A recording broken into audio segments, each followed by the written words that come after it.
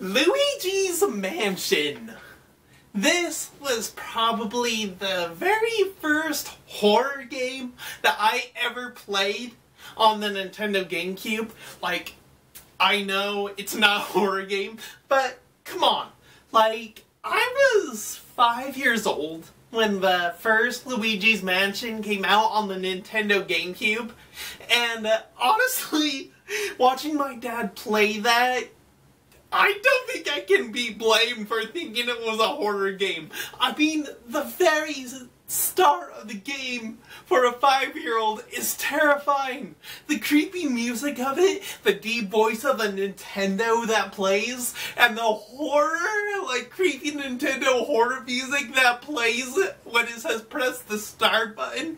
I just want to play that because as a 5-year-old, I think any 5-year-old would find this terrifying, so let's play it. Nintendo.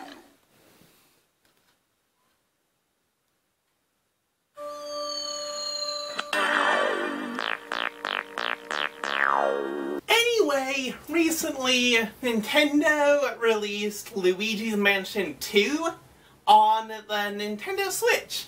And growing up, I never had a 3DS, which unfortunately was the only console that was carrying Dark Moon Luigi's Mansion 2, so I never got to play it, unfortunately. But now I have. And about 5 days ago, I came down with COVID. This is the first day that I've actually gotten better from it. And unfortunately, I had a lot of free time on my hands. That was the good side of having COVID. And all I did was I would read, sleep, and game. And repeat for like 5 days. That's all I did. But that got me the opportunity to finish the whole game of Dark Moon. And this gives me the chance to say what I thought about the game. And honestly, what I can say about it is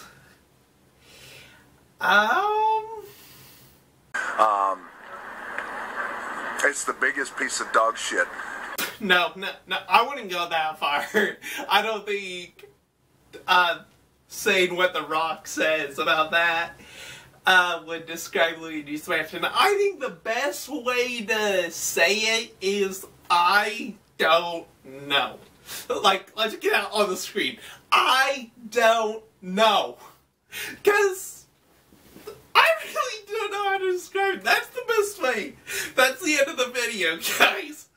I don't know how to describe this. Let's roll the credits. Seriously, this game, I had a hard time thinking about what I liked. There definitely are parts that really annoyed me to it, and yet there were parts that I thought was really fun. But let's get right to it, guys. I'm just gonna start it off. Starts off with EGAD, his laboratory, and in this one, the ghosts aren't his enemy. He's just working in his lab, and apparently the ghosts are like his helpers now. They're going around his lab, putting stuff up, working, things like that. But then we have this like purple moon up in the sky where our old enemy, King Boo, he shows up, it destroys the Dark Moon, and all the ghosts go wild.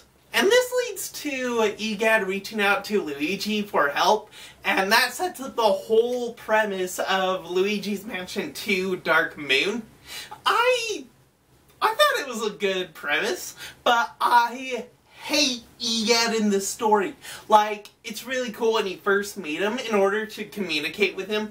Like in the first game, how the communication between EGAD and Luigi is the Game Boy horror that Luigi uses, which I thought was cool. In this one, he calls it like the dual screen, I think. It's the Nintendo DS, which is pretty awesome. I like that Nintendo uses their own consoles and their own games. I think it's an awesome idea they use. Anyway, use that to communicate with EGAD through the game, but he is so annoying. Like, In the first one, he'll pop up giving you messages here and there, but in this one, every second, every 10 minutes, he'll end up calling Luigi in the game, and half the time it ends up having to be insulting to Luigi. Like, he'll say things to Luigi like, "Oh, you're such a scaredy cat, you're a little coward, you're never gonna be a hero like your brother Mario," things like that. And I'm like, just like, "Shut up, Egad! No one likes you!" Just, Egad in this game, he bugs me. I don't like him at all in this game. The going off in different missions in this game is really strange too. I didn't like the fact that this game is set off in separate missions. Like, I like how the first one is. Like, it's one big long mission, and then Egad will contact you and bring you back to the lab for the ghosts that you've caught. And with this one, like, you'll complete maybe like a 10 to 20 minute mission. Egad will call you, and then you'll go back to the lab. Which I thought, like, I know that this game was created for people with the 3DS that were, like, playing it off their, like, on a bus or whatever. It was meant to be played on the go on a mobile game console. So, Nintendo was probably thinking, like, these people aren't going to be playing this game, like, for a 30-minute mission. They don't have time for that. So let's split it up. So I get that's probably the reason. But I like the first one, how you have these giant missions to go on. And that is just taken away in this game, being these missions being separated into these 5, 10, 15-minute missions. It's so annoying. But I do like the way that you're set up, though. How Egad sends a pixelated Luigi to his different missions in each mansion. But also, that takes away the horror of the first one. You know, when, like, in the first one, when Egad is waving Luigi off as Luigi goes into the mansion to maybe die in one of the missions that he's sent on. That's taken away in this, which takes away the horror of it that scared me, but at the same time, this is a more kid-friendly version of Luigi's Mansion, so yeah. A concept that Luigi's Mansion 2 Dark Moon has that I thought was really cool is that instead of one big giant mansion, you got 5 mansions to go through. The first mansion is like your normal giant tutorial mansion.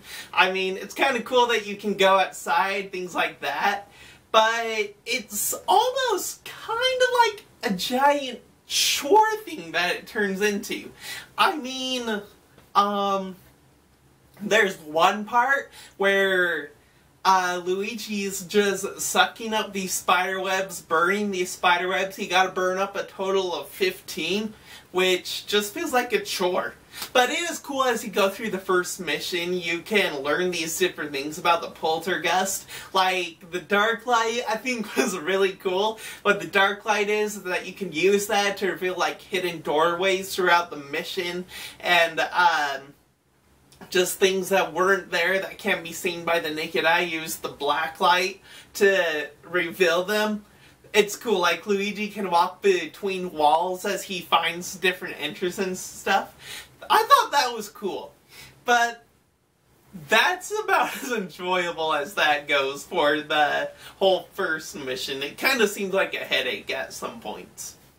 I really do wish they kind of had a creepier way of introducing the boos in this game. Like, remember the first one where Luigi, he just goes into that empty room and he moves the wall and he pushes the button and the boos come out and he got that creepy music and the scary boo laughs.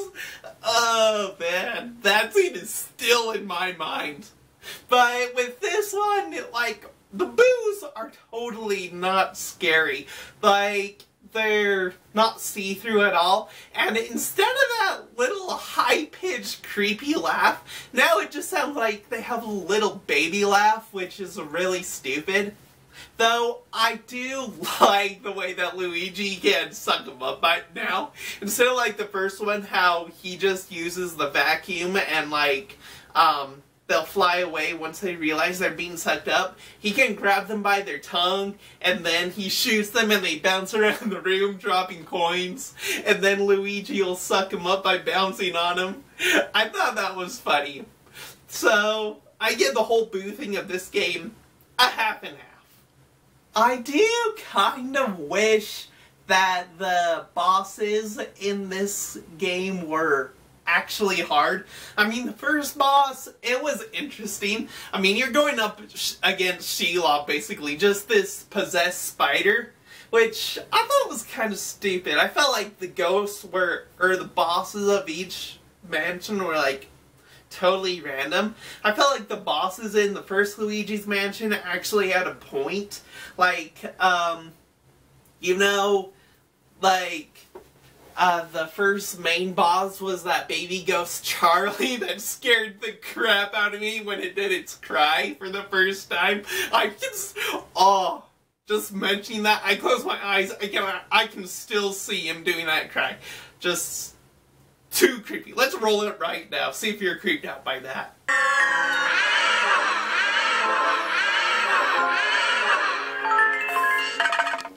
Anyway, each boss seemed to play a part in the mansion. You got that ghost family beginning in the ballroom, you have those mini ghosts, and then you got those ghost couple that are dancing, and then you got that artist ghost at one point who, after beating all his ghosts, he says he wants to be with them in the poltergeist so he doesn't put up a fight and lets you suck him up.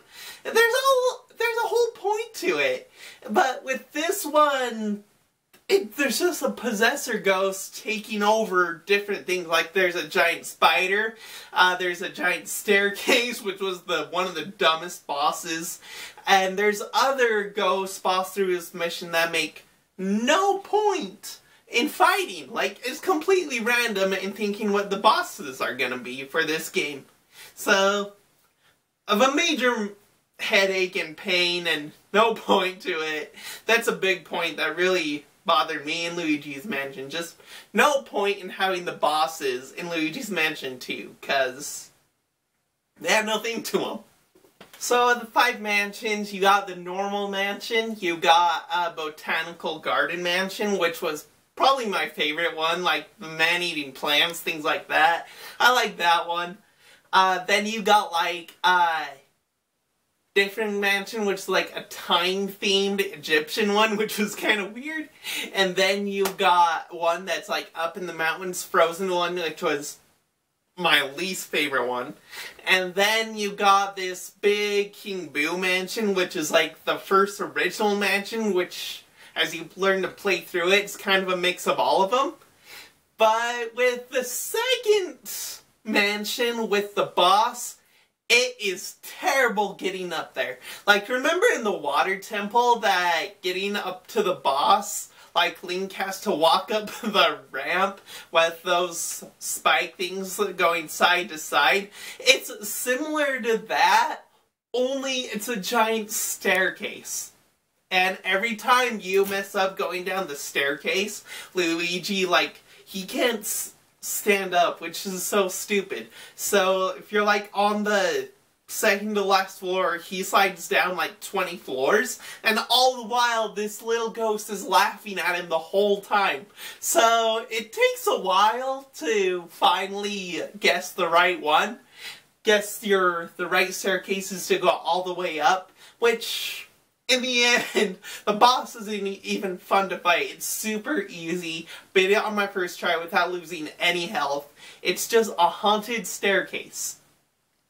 And there's no, like, difference in each section. You just have to pull on this cord 3 times to suck up the ghost, and then you beat it. It's a horrible boss. That was the worst boss of the game. The third mansion, the clock one, honestly, it was pretty stupid. The only thing I liked about that was the toads. You go throughout the toads, like, getting toads. They play a big part in this one. Like, in the first one, how, you know, as you go on through the mansion, eventually you'll find them on the balcony, and they'll turn on the lights throughout the mansion. In this one, they can help you solve puzzles, but it's kind of annoying because they won't cross water, or things like that. It's kind of stupid. Anyway, with the clock mansion, the boss is so stupid. Like, you think it'd be like a time-themed boss, like go through dimensions, things like that. It'd be so cool if you could go from like the very first style 8-bit Mario game like that, all through like Mario Sunshine, different Mario Galaxy, different Mario games, and then to Luigi's Mansion. But no, instead you're just like on this giant clock face, and in each hour hand, different bosses show up. Like, you got the greenies, you got red ghosts, you got all these types of ghosts that you're on a time limit that you have to beat, and the hour and minute hands heat up so Luigi can't touch them or he'll take damage. But once you do that, once you like complete all 12 hours in the time limit, you've beaten it. It's a really stupid boss level. F tier on that. Least favorite boss. I've said that a lot. I don't like any of the bosses in this game. I've already said that the third mansion in the ice, up in the mountains in the snowy area, I've already said that one is my least favorite. It is kind of cool, I guess, that Luigi can suction things up. And he can ride across, like, little poles, like a gondola-like thing. That's kind of cool. Also, what I thought was cool is that the way that he can cross... in this one, he crosses beams. And you kind of have to hold the switch if you're playing handheld or a controller. You have to hold it steady as he crosses the beams. Or he'll lose his balance and fall off, and you'll take, like, 10% damage. But honestly, that was the only fun part of this area. Like, the mansion's boss, apparently it made a lot of people quit Dark Moon, just because it's so frustrating.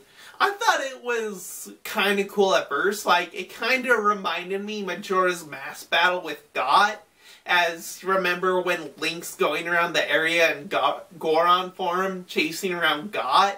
It was kind of reminding me of that. Luigi's like in this giant little sled thing that has a cannon on it that he shoots this little ice beast, breaking off ice pieces. Once he breaks off all the ice pieces, he sucks up the ghost.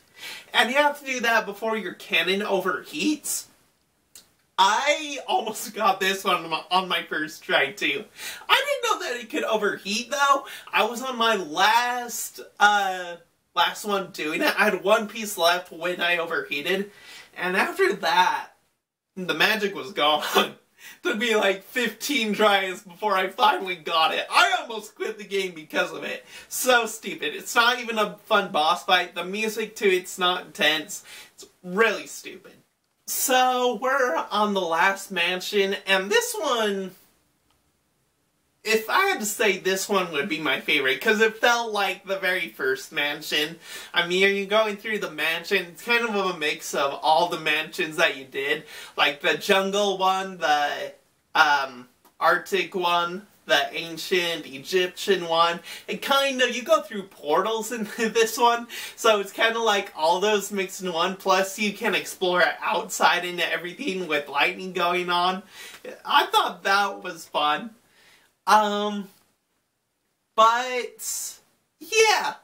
After, like, you complete the 4 missions in that mansion, you take on this, mini-boss, which is a giant boo, which is just frustrating. This took me at least an hour and a half, because I kept having to start over because I was taking so long. It's not fun!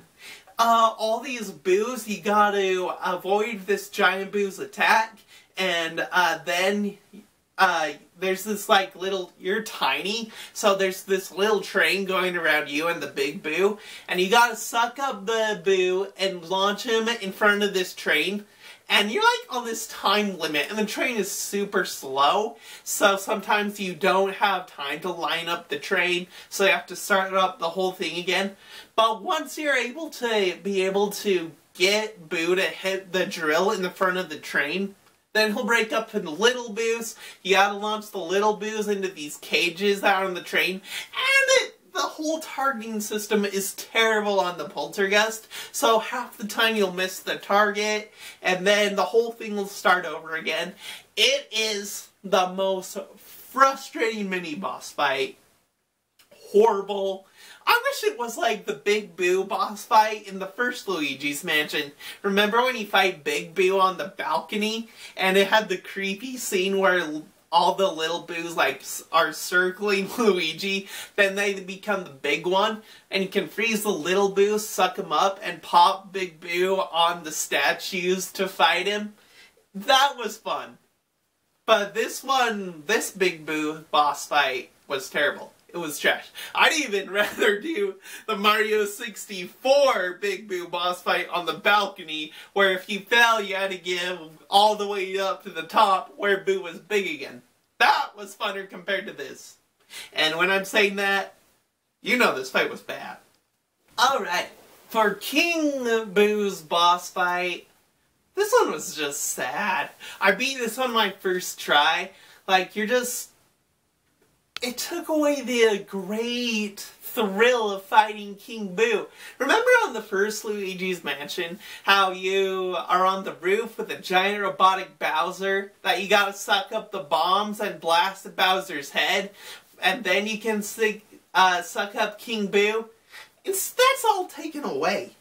In this one, you're just fighting King Boo in this little 9-square area, and you have to wait until, like, these little bombs, or, like, giant balls fall on King Boo's head, and then you can start sucking him up. And then, I guess this part was kind of fun. Once you get him to 0, he'll tilt the area to go inside this mansion, where you run, where he's trying to roll you over. You run, avoiding him, and then it rinses and repeats itself for 3 times. And then you finally beat him. Like, the music to it's horrible. There's no intense feeling to it. Like, yeah, you're trying to save Mario, but it doesn't feel like there's major consequences to losing against this battle against King Boo. It's not like the first one where it's intense music and there's fire all around, things like that. It's just boring. Really boring. So, for that King Boo boss fight, I go to 0 out of 10. The only thing of these mansions that I really liked was Polterpup, the ghost dog that Luigi gets at the end of the game. It is kind of annoying chasing around the mansion over and over again, but he's a really cute dog. A really cute ghost dog that Luigi gets to keep in the end. So even though Luigi doesn't get a mansion at the end of this game like he does in the first one, at least he gets a pet ghost dog. So, good for Luigi in that. Oh, and he does say Mario again. So, he gets his brother back, which it all ends happy in the end. They take a group picture. Happy ending for Luigi. Gets a picture framed. And it ends with him and Polterpup sleeping in his house again. And that's the game. If I were to give this game a score on a scale of 1 to 10, I'd give it a 5? That's me being nice. Maybe a 4.5? I don't know. Like I said at the beginning of this video, I don't know how to rate this game. Like, parts of me wanted to enjoy it. Like, the puzzles in it, it's super annoying how puzzly it was. They weren't hard, but I wanted more adventure than puzzles. And I got more puzzles than adventure. So, to be nice, I'll give it a 5 out of 10. But, in my heart, it's a 4.5 out of 10. Pretty big flop. Alright guys, that is the end of the video. Thank you so much for watching. If you like this video, please give a thumbs up and subscribe to this channel. Also, if you loved Luigi's Mansion 2, good for you. Wasn't my cup of tea. Maybe Luigi's Mansion 3 will be better. I got that one. Maybe I'll make a video on that one too. Maybe I'll make a video comparing all three. I don't know. Anyway, that's all I got for you guys. Have a good day.